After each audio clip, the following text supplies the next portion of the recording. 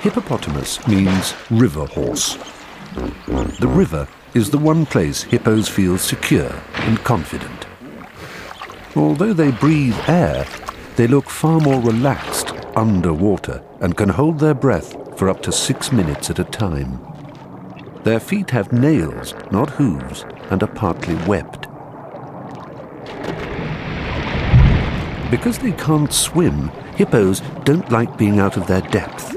They prefer to keep their feet firmly on the bottom. But being a non-swimmer isn't the disadvantage it seems.